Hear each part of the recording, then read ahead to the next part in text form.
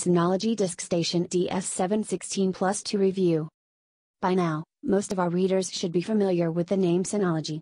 While the first Synology NAS unit we reviewed, the DiskStation DS215j, was a member of the J series targeted at home users, the unit we have today is part of the Plus series, with offerings for small and medium-sized businesses. This means the DS716+II comes at a premium compared to the DS215j, and this is justified not only in terms of beefed-up hardware, but the build quality as well. While the DS215j felt a little flimsy when opened, that's definitely not the case with DS716+II. The Unit 1 looks really slick in black and has a metallic finish worthy of its positioning in the Synology lineup. Anyone familiar with the Synology naming scheme will recognize that the DS716+II comes with a support for a total of 7 drive bays, but it's worth noting that the base unit itself has only 2 drive bays, each capable of supporting a 10 TB drive, giving you a theoretical 20 TB of storage, without redundancy. To bump it up to 7 drives, an overall capacity of 70 TB, you will need to buy the Synology DX513 that costs Rs. 55,000 in India, over and above what you will pay for the DS716+II, and the drives to fill all those extra bays. The DS716+II comes with 2 Gigabit Ethernet ports at the back, which offer redundancy in case one of the links goes down, a feature that will definitely be appreciated by the enterprise users. You also get 2 USB 3.0 ports at the back, and an eSATA port as well. The rear also features the reset button, a Kensington security slot to keep the unit secure, and of course the power port and the fan. Apart from the 2 drive bays, each of which has a drive status indicator LED of its own, the front has a status indicator that gives you an idea of the overall health of the NAS unit. Below that there are the 2 LAN indicators, with the power button at the bottom right of the front side of the unit. In between, you have a USB 3.0 port and a copy button, which lights up when you connect a USB drive or a camera, and can be used to copy data from the connected device to the Synology unit. We moved our 2 drives from the DS215j to the DS716+II by following simple instructions on the Synology website. Between our previous review and now, Synology pushed a big software update to most of its NAS units in the form of DMS 6.0, which brings a bunch of new features and enhancements.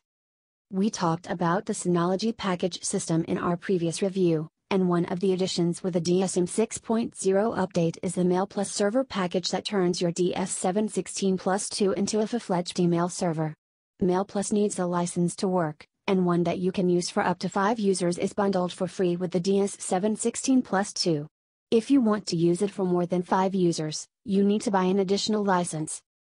Mail Plus Server includes basic functionality like spam control and another bundled package called Mail Plus that acts as a full-fledged webmail client. You even get a mobile app that you can use as an email client on your Android or iOS device. The Mail Plus server comes with POP3 and IMAP support, so you can of course use your favorite third-party email clients such as Outlook or Apple Mail. We set up the email server using one of our test domains with a couple of users, and found that everything worked as you'd expect. Admittedly, we didn't test this functionality with any kind of a load that the unit would see in a real organization, but in our limited tests the unit seemed more than capable of handling a fair amount of load for a small to medium-sized organization that doesn't have to deal with crazy amounts of email. Synology says the server can handle 81,300 emails per day, with 50 the recommended upper limit for the number of Mail Plus clients. Another feature on the DS716+II that will appeal to enterprise customers is its ability to act as storage for VMware, Microsoft Hyper-V, and Citrix platforms. Of course you will need a license from the respective vendors and you will also have to set up the servers, but this makes the Synology unit an ideal storage ground for most of your virtualization needs. The DS716+II also comes with a built-in VPN server with support for up to 20 simultaneous connections. DSM 6.0 also brings a brand new search feature that lets you quickly run full content searches across your unit, or selected folders/volumes, from the File Explorer app on the Synology.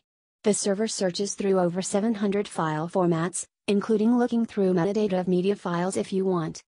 The update also brought in support for BTRFS, adding to the choice of file systems available for your disk when you are setting up the unit. Synology has shared a host of technical information detailing why it believes BTRFS is a better file system, and if you are setting up a new system, there are enough advantages to use it to format your drives. The DiskStation DS716+II is powered by an Intel Celeron in3160 64-bit quad-core processor clocked at 1.6 GHz, capable of burst speeds up to 2.24 GHz, accompanied by 2 GB of RAM. The chip comes with a dedicated hardware encryption engine, SNE, which means you can keep your data secure with minimal overhead and loss of performance. Synology says the DS716+II is capable of average read speeds of 226.1 Mbps and 141.19 Mbps write speed under RAID 1 configuration, though your experience may vary depending upon the software and hardware environment, including the drives you use inside the unit. Interestingly, with encrypted data transmission, the DS716+II is capable of hitting speeds of over 226.09 Mbps reading and 138.04 Mbps writing, which is an insignificant difference compared to unencrypted data, underlining the importance of hardware encryption on the unit. This makes the DS716+II a great pick for anyone who values protection of their data. The other headline feature of the unit is hardware transcoding engine, which may appeal to businesses looking to run a streaming server off their Synology unit, but in the real world will be music to the ears of anyone looking to run Plex or similar setups at their home. Not only can DiskStation DS716+II transcode MKVs and other non-native file formats on the go and serve them to the Apple TV and apps on your smartphones and tablets, it is also capable of transcoding and streaming 4K video at 30 fps to one client, or 3 simultaneous Full HD streams. Note that these limits are for transcoding, an operation that requires converting the file from one format to the other in real time, but if the media players can natively read the file format, you can have dozens of clients connecting to the server simultaneously without any problems. Like we briefly touched upon in our DiskStation DS215j review, Synology has a rather elaborate setup of apps, each for a specific use case.